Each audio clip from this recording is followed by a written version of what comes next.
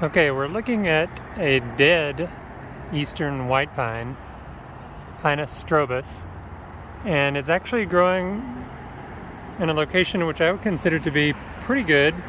It's a raised, kind of a berm on a roadside, so in theory the roots should not be underwater, although there is some standing water, a little puddle down there, and there's a drainage culvert on the back. So the question is, would that be wet enough to result in a root rot on this tree?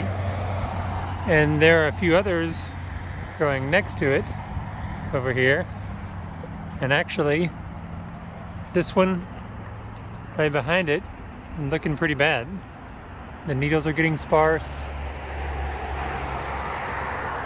And one thing that strikes me is that these trees are getting shaded a lot.